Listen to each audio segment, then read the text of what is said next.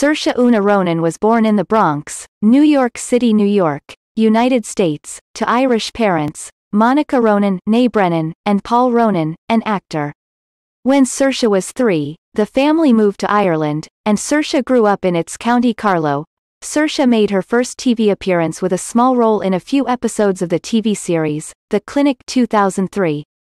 Her first film appearance was in the 2007 movie, I Could Never Be Your Woman 2007.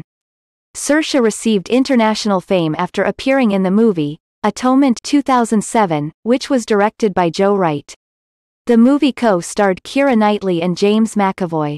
The film was successful, both critically and commercially, and Saoirse earned an Oscar nomination for her role. She became one of the youngest people to be nominated for an Oscar. After this, she continued to earn success and fame.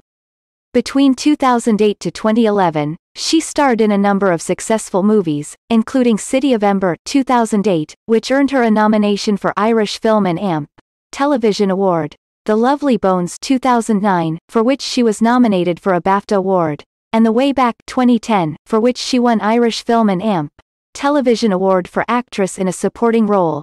Saoirse Ronan lives in County Carlow, Ireland.